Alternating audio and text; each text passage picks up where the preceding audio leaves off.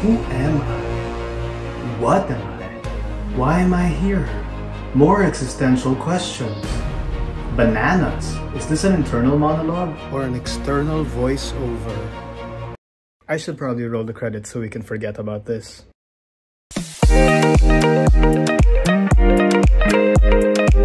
What is up, guys? Andrew here, and welcome to Comicbooker. All things comics from a creator. So, as creative people, we like to plan. When we get an idea, we usually want to realize it as quickly as possible. And the fastest way to do that is to build a kind of mental scaffolding for how we're going to achieve it. We come up with a plan. In comics, this usually takes the form of an outline or a script, and I love this process. You'll hear many writers say that they come up with the ending first and then reverse engineer from that. This is a great technique, and it can be very helpful for crafting a story because it gives you a clear target to aim for throughout your story. The problem with plans, though, is that it can often make the story feel predictable. Especially if the plan is so finely wrought, it can lead to some very cold and mechanical writing, as if you were just connecting dots on a predetermined path. There's no fuzz, no grit, no dirt, no noise. In being a writer, you lose that thing that is exciting about being a reader of a story, that sense of discovery. Well, there's a way around that. And it's something that you may, like a lot of creative people, find quite thrilling. It's called improvisation. And in comics, that usually means going into a story without a plan. Why is this a good idea? Well, because it forces you as a creator to engage with the story as a reader. You don't know how this is going to end. You don't know where all of this is going. All you know is that you're you, and you're here, and these are your tools, and somehow you have to make this work. When I first started my 6-page comic, Noboy and the Inside Ocean of Why, all I had was a black and white sketch of a bandaged mummy. I thought to myself, what would he look like with color on? As soon as I put those colors on him, I realized, oh my god, this guy is a rainbow mummy, and yes, I need to make a comic about it. But what was the story going to be about?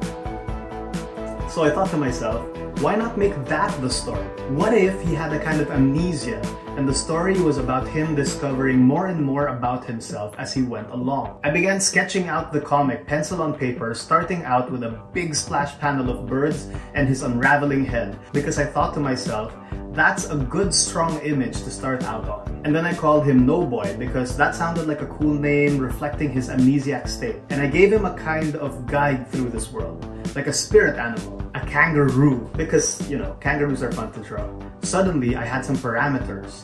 I had 2 characters, a problem, and a feeling. The story began to take the shape of an absurdist fairy tale. The specifics of it, however surreal, began to imply some very universal thoughts to me. Thoughts about growing up, about mental health, and living in a world that often doesn't make sense. Panel after panel, I drew it out, and each successive beat of the story implied another beat, and then another, until the shape of it became clearer and clearer to me. Eventually, the ending of Noboy's story seemed inevitable, and I got so excited when I realized what it was. Wait, let me correct that. When I discovered what it was. And it was so exciting because I felt the way a reader might feel when reading this comic. That even in a bizarre world of rainbow mummies, talking kangaroos, and random adventures, here is this one thing that makes sense. And it all comes back around.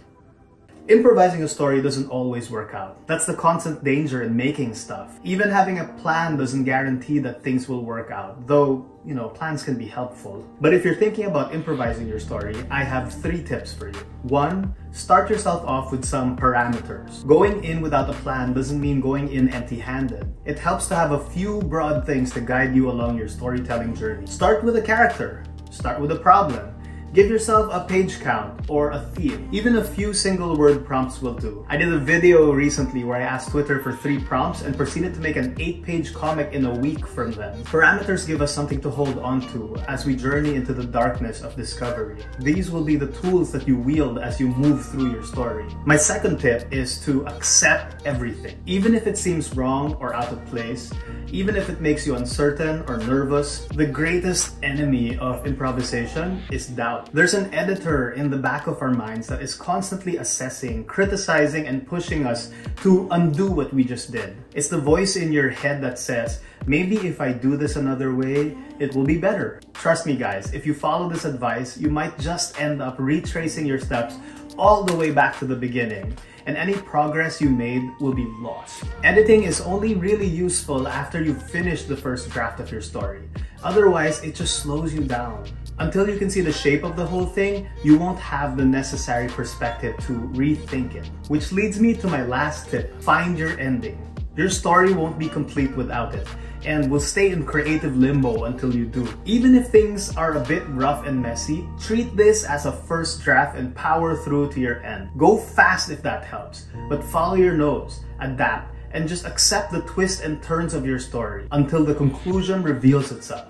In systems theory, there's this idea called emergence, which posits that when you add up enough simple entities and properties, they eventually cohere into a complex system. Patterns and behaviors naturally emerge from randomness. Previously insignificant and potentially disparate elements come alive as a living, breathing system. I tend to think of comics and stories in general as complex systems. When we improvise, we start simply, throwing one element in and then another and building it up until the story comes to life. You'll know when it comes to life. It's the best feeling in the world. It's what makes comics and storytelling worthwhile. So, does this mean you should just improvise everything and not plan? Hell no! Planning is still an excellent part of the creative toolbox. Just don't forget that you can toss out the choreography and just dance. Try it out for yourself. Do a little stick figure comic, put some words in their mouths.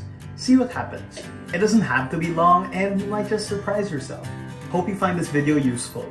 By the way, if you're curious about the comic that I talked about in this video, I've left a link to it in the description below.